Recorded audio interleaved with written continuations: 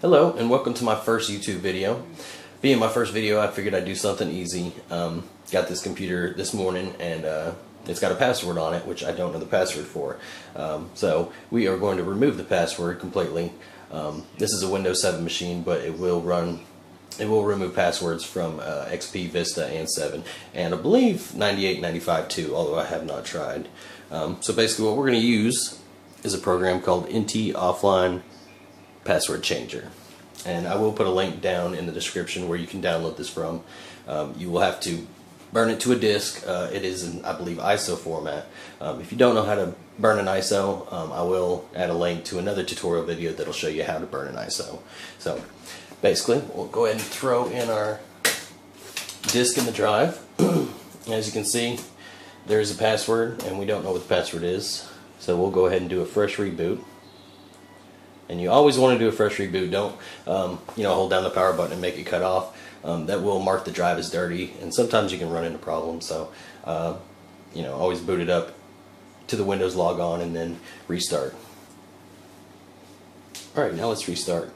Right when this starts booting up, we want to go ahead and start hitting F12 to get the boot menu. Now Dell's boot menu is accessed usually via F12.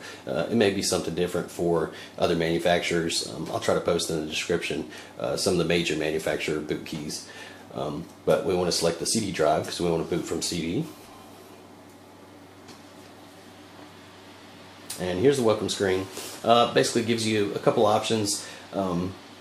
I usually just go with the default. I've never really had an issue to have to turn off USB support and stuff like that. So let's just hit enter, and this will load up our Linux environment.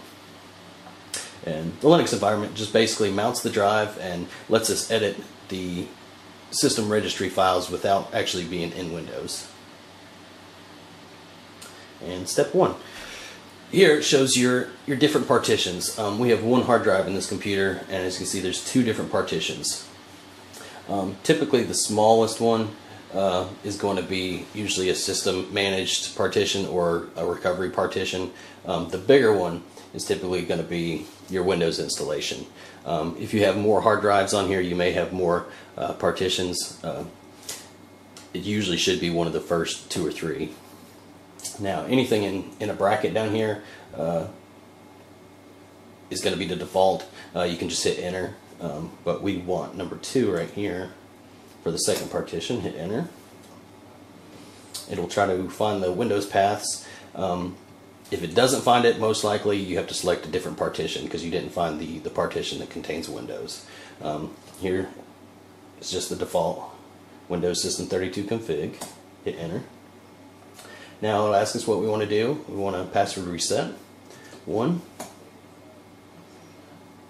Edit user data and passwords. Hit enter. Now here's the user list. Basically shows all our users, whether they have admin privileges and whether there's a password. If it's disllock, then it's got a password. So administrator is selected by default, and it's asking us which one we want to do. So let's go ahead and hit enter. Just do administrator. 1 for clear password. Then we'll hit period to list users again. And really the main one we want to do is Steve, because we don't know Steve's password. Alright, so type in Steve, hit enter. Hit 1 again and enter to clear the password. You'll see it show right here that this password's cleared. After you get done with all those, do exclamation point to quit. And here it'll ask us, do we want to go back in? Do we want to edit anything else? Just hit Q for quit. And once all those are edited, now we have to write it back to the disk. It'll ask us right here whether we want to write. We want to hit yes. And it'll ask us if we want to go again, and hit no for default. Now once you get that hash mark, you're pretty much done. You can hit Control Alt Delete. Go ahead and take your CD out.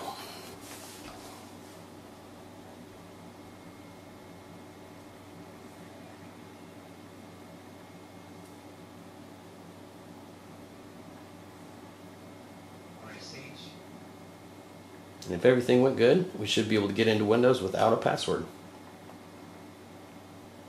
And that's pretty much it. Appreciate y'all watching. subscribe. I'm going to be putting up a lot more videos, LCD replacements, virus removal, all kinds of different stuff, how to do a tune-up, get your computer running a little bit faster, with links, of course, to all the software that I use.